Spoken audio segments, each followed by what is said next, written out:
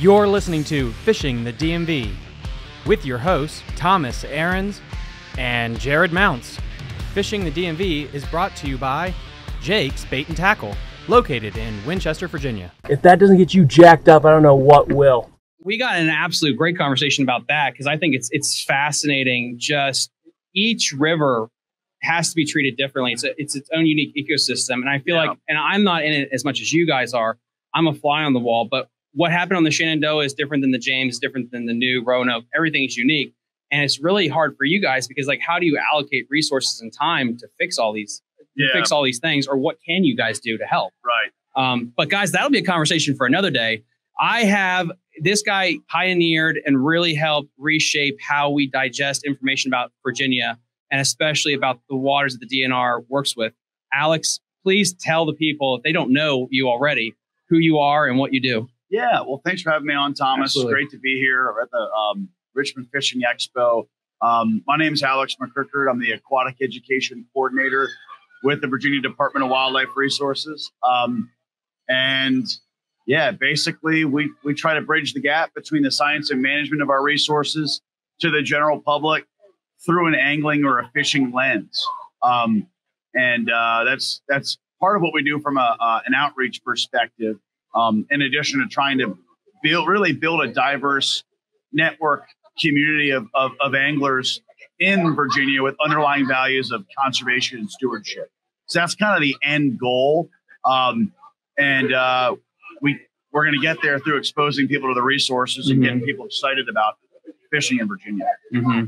And that's what's so important. And a little backstory on this, guys, is what he did was interesting. Is there was a lot of literature on the different places that you could have access to the aquatic resources we have in the Virginia area. And then all of a sudden, I got on YouTube a couple of years ago, and I see your face, and you're promoting it. You went to one that I loved was, like, I think I'm going to butcher this, Moomaw, going to Moomaw. Unless you're in this area, no one's heard of this thing. It is beautiful. And I believe Woods and Water said like a 22-pound stringer was caught out of there at some point. I could be lowballing that. Sleeper smallmouth fishery. Exactly. And some nice largemouth too. But if it wasn't for you, it's on a map, but it's writing words, guys. It's different than a picture. It's different than a video. We talked about this before we went live. Could you tell the audience the brainchild of how you guys developed this plan? Yeah. So basically, when the pandemic hit back in March of 2020. Dang, yeah. About 3 years ago. Wow. Crazy. It's been almost 3 years. Basically, we stopped running in-person programming. We didn't know a whole lot at the time.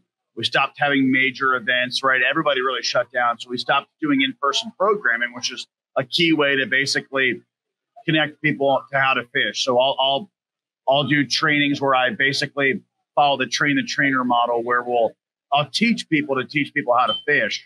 And then ultimately I'll build like a network of angling instructors across the state. We partner with County Parks and Recs. We partner with DCR, our sister agency, State Parks, Department of Conservation and Recreation, agency volunteers. And we're out running programs and trying to get people introduced to fishing. And all that went to a halt.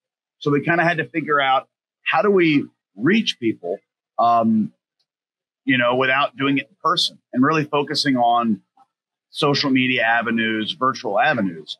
The way our agency is set up, we have an outreach division, which is the division that I'm in. We have professional videographers on staff. We have photographers. We have website gurus. We've got marketers. We've got content managers. And basically, we have all these different avenues and the expertise within those avenues to get the message out there.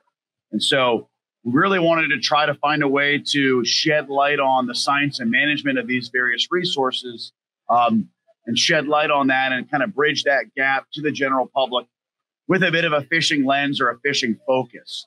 And so luckily for me, my background, my formal training is actually as a fish biologist. I got my master's at Virginia Commonwealth University. Oh, wow, okay. And with a focus in that, but with a real knack for the outreach side of stuff. And I've got a passion for fishing.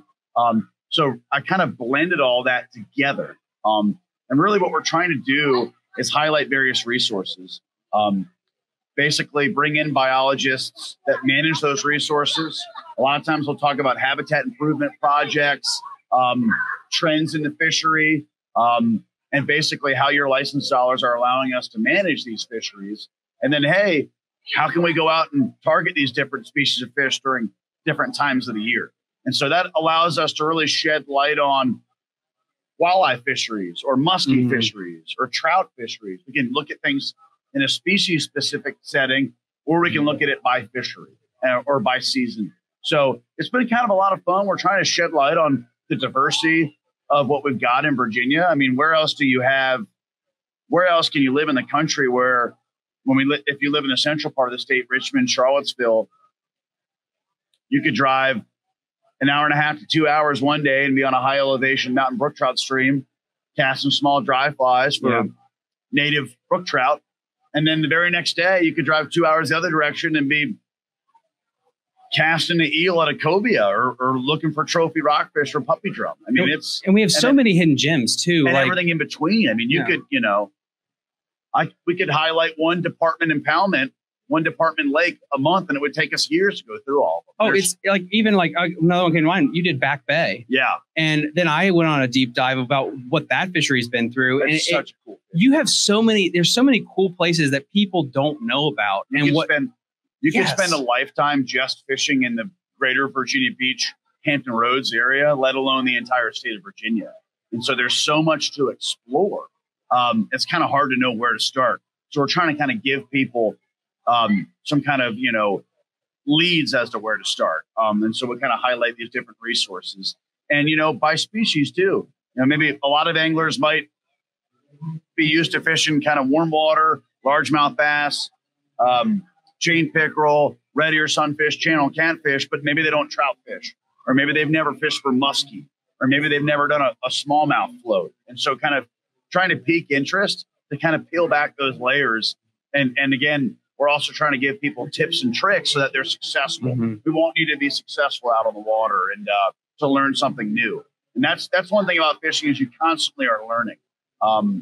Every day you're out on the water learning something new. And there's so much to explore. But yeah, that's kind of where the videos stemmed, and we're still doing them now. We've got one coming out next month that'll be in February of 2023. It's going to be all about sawguy, which is a hybrid species between a walleye and a sauger. We'll have the John Odenkirk. I did an interview with him. And Shout out to that legend. Yeah, he's been on the show before, and we'll be picking John's brain about the advantages of sawguy from a management perspective, why we stock sawguy in certain impoundments across the state, and hey, how do you catch it? So that we're looking forward to that one getting out. We just did a small piece on winter fishing on Lake Anna. Oh, cool. So just kind of trying to raise awareness. Hey, even though it's the middle of January, you can still get out and wet a line and get tight on some fish. And guys, we're gonna switch here in a minute to a different topic, but this is fascinating to me as a content creator. How do you plan these things out? Because I know you got a team, luckily, to help you, but we're really lucky. It is a team effort. Oh, I can't imagine.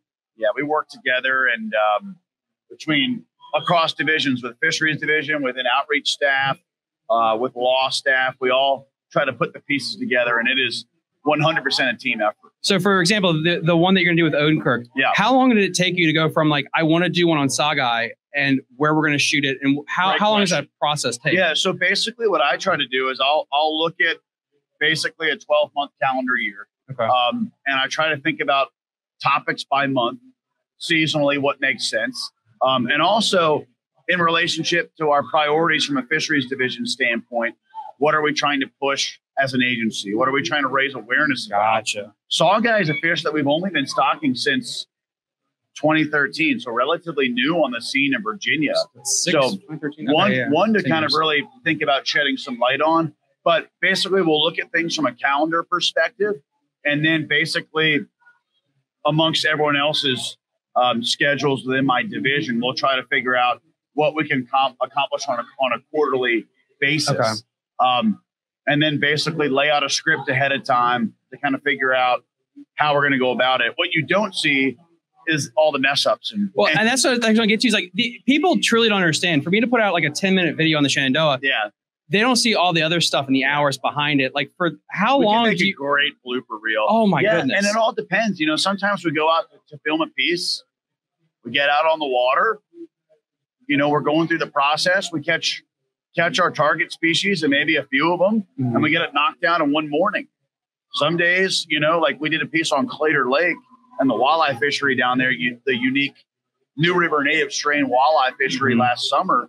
And we went down to Clater and the fishing was tough. And we ended up spending 2 full days down there trying to get footage together. And so it doesn't always, and sometimes we go out and we don't catch fish. We did one on muskie fishing.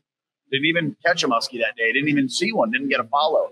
But we still put the piece together. You know what I mean? And that's kind of a bit of muskie fishing. You're not always successful. It's all about the hunt. But yeah, so basically, you know, it all kind of depends, but, you know, we'll try to get it knocked out within a day or two. A lot of times if we're traveling around, we'll film different bits and pieces and then go get interviews with certain fisheries managers or resource experts. So, a lot of times there's moving parts involved, but it's a great way to basically peel back the layers and give our constituents and the general public a little bit of a look behind the scenes as to kind of what we're doing. And it gives people a taste of what's out there. And this is part of, like, I don't know if we talked about this live on the broadcast, but the 3 R's that we mentioned beforehand, correct? Yeah, exactly. So, so we're the State Fish and Wildlife Agency. And one thing that people don't always know, our agency is not a general tax fund agency. So we're solely funded off of the purchases of hunting and fishing licenses. And we do get some excise dollars, federal excise dollars, from the sale of hunting and fishing equipment, right? But we are basically faced with fluctuating populations of anglers and hunters. For hunters, we're faced with a steady decline in the numbers of people hunting. Fishing, actually, we saw an uptick over the pandemic, people getting back out. But state fish and wildlife agencies now are really embracing this R3 approach to outreach nationwide. And really, I think about it as a science-based approach to doing outreach. The 3 R's stand for recruit, retain, reactivate. So from a fishing perspective, how do we recruit new anglers into the sport of fishing? How do we retain our current anglers, keep them interested in fishing? And how do we reactivate lapsed anglers? Maybe people that fished for 5, 7, 8 years and then stopped fishing. And it's a lot of social science work. You know, we know more about our fisheries now than we ever have. Our science has evolved to the point where we've got a really firm understanding about our fisheries and how they interact. What's more challenging and more fascinating is understanding someone's motivations. What motivates them to do something? What are their barriers? And it's a lot of surveying, social science work. We're lucky to have a human dimensions team within our agency that we can work with to kind of try to do surveys and peel back these layers of the onion, so to speak. Was the social science idea, was that brought in during your tenure the last couple of years that you were there, or was that there before? That was there before. We've had a human dimensions coordinator for a while now. And I'm relatively new to the agency. I've only been here for about 4 years. Oh, wow. But R3 on the scene has been relatively new, like within the past 5 to 6 years since we've had an R3 coordinator at our agency. And it's a relatively new movement or initiative in the state fish and wildlife world, so to speak. But it's really a research-based approach. And what we're doing is we're surveying, we're measuring, right? We're trying to understand what drives someone to get out there. What information do they need? So we're always, whenever we run programs in a non-pandemic setting, now we're back to running programs, we're always trying to gain information about the anglers that we're interacting with or the constituents that we're interacting with. And in the end of the day, we're trying to build conservation and stewards of the resource. We can't get there without connecting people to the resource. And so building the sport of fishing and getting more diverse constituents involved with fishing can only further our efforts to build conservation and stewardship at the state level and at a national level. And that's kind of what we're trying to do in the end of the day. You know, you could, if you live in Richmond, but you don't recreate on the James River and you drive over it on your way to work, but you never get out there, you might not care about it. But if you get out there and you paddle it, maybe you like tubing down it, maybe you fish it, you enjoy that experience, you come back, you do it again. There comes this aha moment, I call it, in the fishing career where you realize the James River brings me a lot of happiness in my life. I need to care about this and look after it so that my children and my children's children have these same experiences. that's what we're trying to build. We can't get there without connecting people to the resource. So. And I think what you bring up is like what anyone talks about in a good relationship, it's communication. And there is definitely a lack of communication. In the past there was, but between, anglers and people that enjoyed the resources and, government agencies. An example of this, I get bereft of this every time I do a live stream talking about whatever. It's like, well, my tax dollars are not going to this and that. You just hit the nail on the head. Well, that has nothing to do with this at all. And so you already have this disconnect of them thinking one thing that's not true. Right. And you guys are doing such a great job now bridging that gap, because if we get communication between the private sector and the government, we can actually get things done. But we all got to be fighting. We're fighting for the bodies of water. We want them to be around for generations to come. We shouldn't be fighting against each other, because the tribalism in fishing, it's like being a sports fan. It's insane. Yeah. If I have a show about cat fishermen, I have people that fish for bats in the comment section just saying all crap. If it's a muskie guys, it's the trout guys, it's guys like, it's all the same body of water. Do you fly fish? Do you conventional fish? It is insane. And you have in your comment sections too, I bet. Yeah. And I do it all. I prefer to get a fish on the fly if I can. If I'm going to be able to get them on the fly, I'm going to get them on the fly. But I am no purist by any means. I will spin fish. I will fish with bait.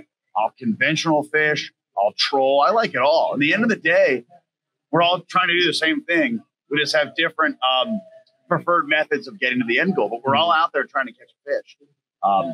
And we're all buying license dollars if we're fishing on public water. And we're all investing in the conservation that is State Fish and Wildlife Agency. So it is interesting. You do bring that up. And that's not unique to fishing and hunting. Like you said, you see it in sports. It's a human thing. It's about being human. And it's taking these lessons that we learned by watching sports and now these other assets that's gotten it right because they've had more years of experience.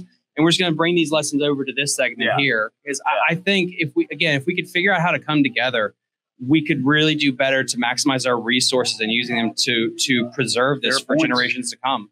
That's it. Fair points. Promote conservation of the resource. And we're seeing more and more of that, though, and it's just getting people to basically work together and for the common good. Mm-hmm. And that's kind of that. And really, as a State Fish and Wildlife Agency, we're not lobbying like, say, an environmental advocacy organization would. We oftentimes sort of present the science, or the state presents the science, and then basically the NGOs or the private sectors can then kind of take that and run with it, which is a lot of times what ends up happening. But yeah, it's definitely been fun so far, and I'm looking forward to trying to continue to spread the word. Well, I don't want to take people excited about other opportunities. Yeah, absolutely. And again, guys, I'm really hoping I'll have him on the show. We'll do a long form podcast, hopefully in 2023. We can delve into this more. He's a busy man and he's got a lot to do. So I'm going to let him go here. Is there anything in particular you'd like to plug for the viewers at home, or anything that you'd like people to do? Well, hey, this festival's running for the rest of the day today and tomorrow. Come visit our booth. It's a great chance to get our new fishing and boating regulations for 2023. Talk with a fish biologist, talk with a conservation police officer, inquire about regulations or questions about fisheries, certain equipment. We're here to help interact and answer the questions from the public and get people excited about opportunities for 2023. So. And then what's the name of your YouTube? Making sure, guys, you got to follow his stuff. Is it just Virginia? Yeah, you just on YouTube, just type in Virginia Department of Wildlife Resources. It'll come up. On Instagram, we're at Virginia Wildlife. And then Facebook, we're just Virginia Department of Wildlife Resources. All right. And we're the State Fish and Wildlife Agency. There you have it, guys. So give them a follow. We'll connect in 2023 and maybe delve into something fun. Yes, that would be fun. But guys, again, give them a like and then come on down to the Richmond Expo and you guys can see more. This broadcast is ending. I got 4 more interviews today, guys. I'll be kicking that up here in a minute. We'll see you next time on Fishing the DMV. Bye. You're listening to Fishing the DMV with your hosts, Thomas Ahrens and Jared Mounts. Fishing the DMV is brought to you by Jake's Bait and Tackle, located in Winchester, Virginia. If that doesn't get you jacked up, I don't know what will.